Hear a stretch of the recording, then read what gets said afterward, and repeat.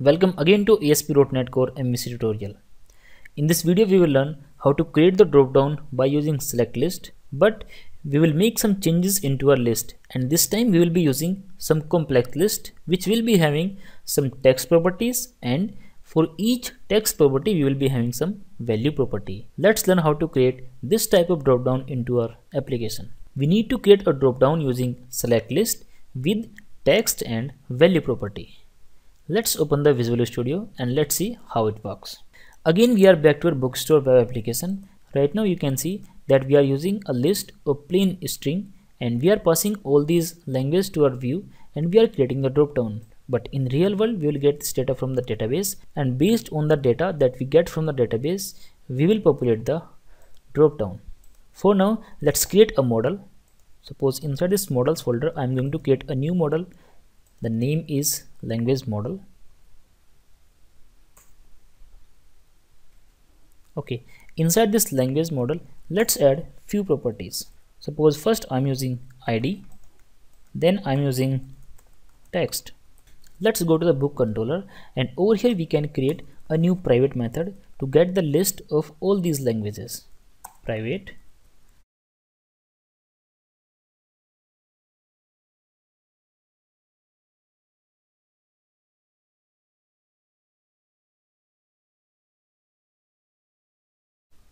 The private method is ready, and this private method will return a list of all the languages in form of this language model.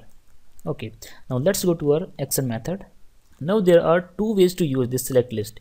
Either you can use this select list on the view and you can pass the list of your data to this select list. The second approach is that you can use this select list over here onto this action method and you can pass the formatted data to your view. So this time we have made some changes to our list, and the language list is available inside this get language method. So as a first parameter we need to pass the collection which is get language. Perfect. Let's have a look onto the definition of this select list class. Right click on this one and choose, go to definition. We need to focus on the third overloaded version. Okay, so first we need to pass the collection, and in the second parameter we need to pass the data value property. Here you can see data value field, and the third parameter is data text field. So it means second one should be value and then the third one should be text, and focus on the type of these properties. The type is string. Perfect. Let's go to the controller. Here as the second parameter we need to pass the value, and the value is ID. So we can pass ID like this over here. Let's put a comma, and as a third parameter we can pass the text. So here is the text. Okay, let's remove this language for a while. Let's save all the changes and let's make all the similar changes to our post method as well. So here you can see that we are using this viewback.language. Here as well we need to make these changes, and we do not need these model error. We were using these models just for the learning purpose, so we can remove these as well. So we are done with the changes. Let's run this application now. Click on the add new book again. This time you can see that we are having first please choose your language, and we have 3 languages, but the main logic is available into the HTML section. Let's right click on this drop down and choose inspect. Okay, let's focus on the HTML.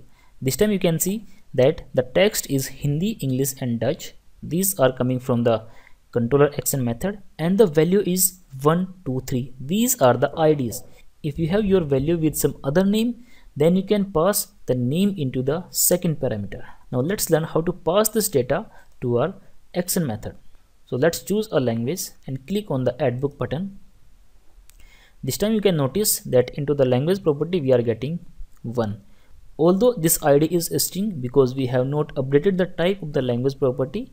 In the upcoming video we will update the type of this language property as well, but focus on the concept. The value that is associated to the language is available over here as a value. Perfect. Let's click on the continue. Because we have not filled other data, that is why we are getting this error. But this time let's click on the please choose your language and let's click on the add book button. Without checking anything, let's click on the continue button.